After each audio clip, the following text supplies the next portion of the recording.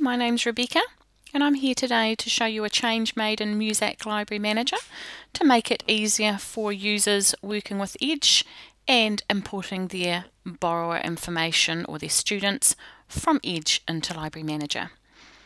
When you first open Library Manager, if you click on Borrowers from the menu and then the SM Edge Borrower Update button, this brings you into the Borrower Update screen. From the drop down you can choose Edge. These selections haven't changed in the screen, so if you're not using enrolment numbers in Edge for importing through to your borrowers and you've got Library Manager configured to automatically populate borrower numbers for you, you should be clicking No, so the match on student records will be done by name. Normally the selection here for status of leavers to deletes is left at No. The key change we've made for you here is in this section of the screen below. Currently, or previously, Edge users have had to go and create library update files and save them to a drive and folder in Library Manager to be able to browse to in this section here. We've added a second option for you to integrate to Edge for you without those files needing to be made previously by an Edge user.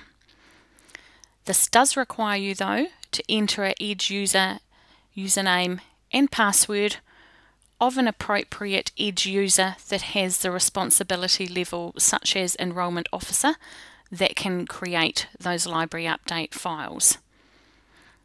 The URL to Edge will be automatically populated for you and the school MOE number will be updated at the end here to reflect your school.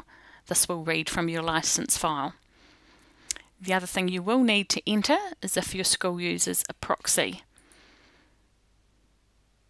Username, password, proxy address and port are all required to be completed if you use a proxy. If you don't, these can be left blank.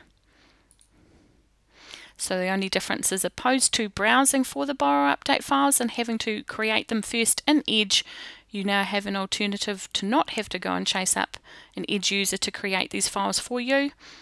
You can put in the Edge username and password, proxy settings as required, and then continue on to run your update as usual. We hope this has made things easier for you. Enjoy your day. Thank you.